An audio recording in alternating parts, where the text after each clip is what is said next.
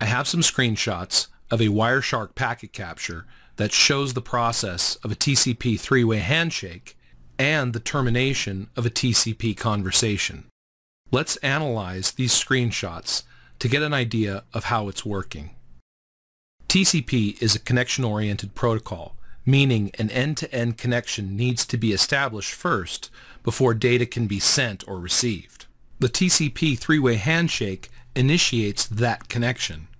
When the connection finally needs to be terminated, for instance, let's say it's a connection to a web server and you close the web browser, the connection is terminated with two-way handshakes. A TCP three-way handshake involves three steps: a SYN and an ACK, and an ACK. SYN stands for synchronization, and ACK stands for acknowledgement. First, the initiating host sends a synchronization segment. The responding host sends an acknowledgement and its own synchronization segment, and then the initial host sends an acknowledgement segment. Hence the SYN and an ACK, and ACK. We can see that here at the top of this screenshot. If we look at the packet list window at packets 10, 11, and 12, we can see a SYN and an ACK, and an ACK. This is the three-way handshake. If we look at the initial packet in the three-way handshake, the SYN segment up here at the top, we can see that the sequence number is 0.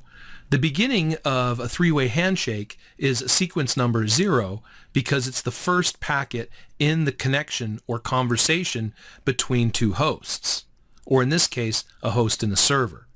The sequence number is actually a 32-bit random number called the ISN, or initial sequence number. This random number, or ISN, is chosen randomly at the beginning of each TCP conversation.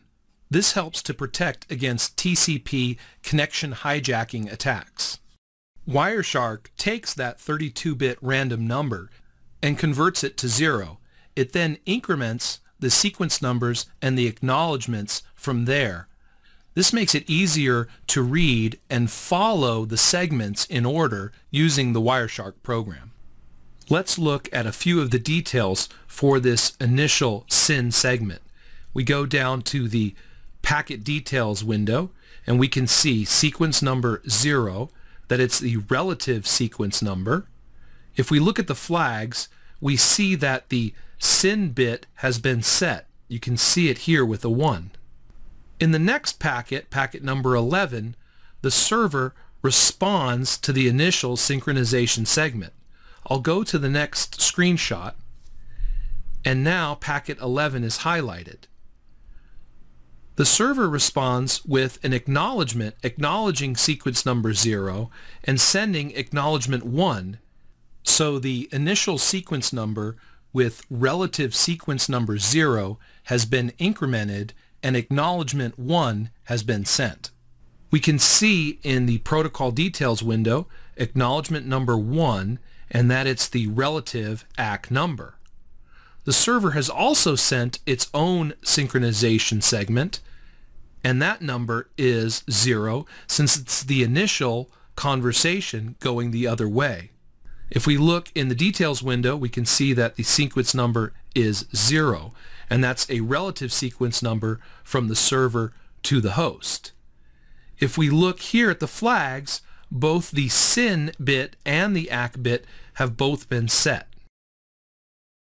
If we go to the next screenshot, in packet 12, which is step 3 in the three-way handshake, host 10.1.1.1 responds with an acknowledgement, or ACK, and if we look in the protocol details window, we see the acknowledgement number is 1, incrementing the server's synchronization segment by 1. You can see here that the acknowledgement bit has been set, but notice that the SYN bit has not been set. This is the final phase in the three-way handshake. Let's take a look at how the TCP connection terminates. I'll go to the next screenshot, and you can see in packet 16 the server is communicating to the host at 10.1.1.1 and has sent a segment with a finish or fin and an acknowledgement or ACK. In this segment we have a fin and an ACK. The fin ends the conversation. The acknowledgement flag has been set since the three-way handshake was first established, and in every segment sent thereafter, the acknowledgement flag is set. You can see that in the next packet, packet number 17, the host has replied to the server with an acknowledgement acknowledging that the conversation has ended. This is a two-way handshake, a fin and an ACK and an ACK. If we look ahead in the packet list window to packet 18, you can see that host 10.1.1.1 then sends the server its own fin and acknowledgement, and then the server replies with its own ACK. So you have two-way handshakes to terminate the connection. If I go back to the previous screenshot and take a look at the protocol details or the packet details, we can see here in the TCP segment the flags. Notice the 1 for the acknowledgement and then the 1 for the finish or fin flag here that's been set.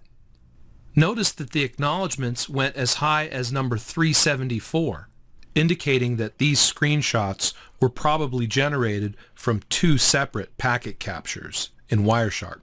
You can see in these last two screenshots how the conversation ends with two-way handshakes, a fin and an ACK, and then another one going the other way.